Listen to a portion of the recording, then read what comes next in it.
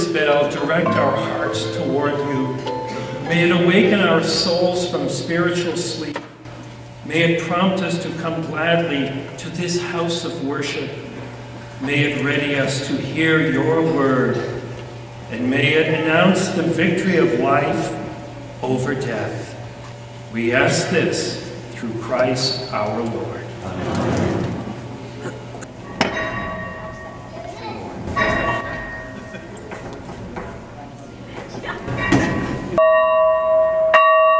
Although the bell is new to Riverview, it's actually an antique. It used to ring out over Surrey and Albert County.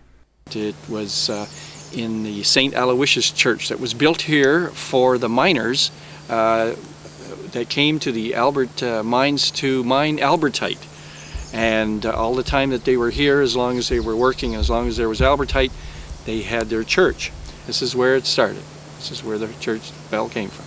All that remains of St. Aloysius is the cemetery and part of the original church foundation.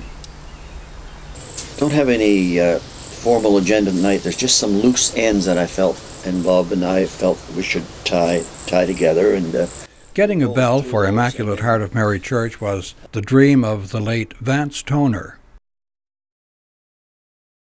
A few years ago, when Archbishop Dan Bowen, who was then Father Bowen, our parish priest, had encouraged Vance and Bob Betts to look into the feasibility of having a bell installed in our new Immaculate Heart of Mary Church. When it's all complete, it will be through the generosity of many of yours and my fellow parishioners, as well as a number of people from outside the parish whose lives had been touched by Vance Toner. I'm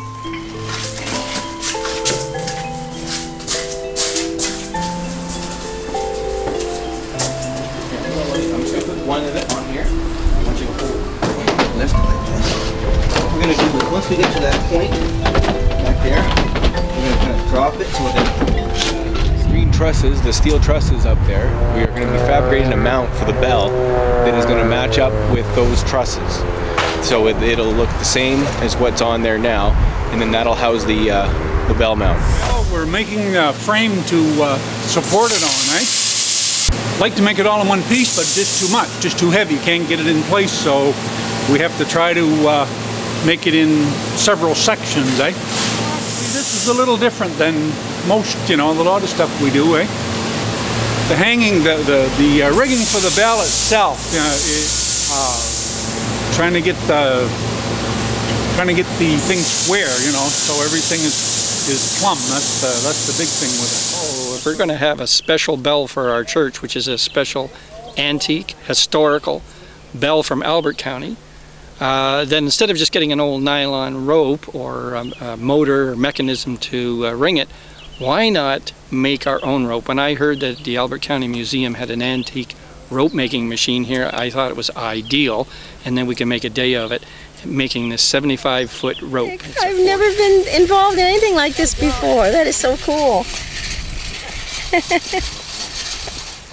Oh, this is fun. Just imagine it's going to be in our church, as long as I'm not swinging on the other end of it. It's very interesting, and it's the equipment is a lot simpler than I imagined it would be.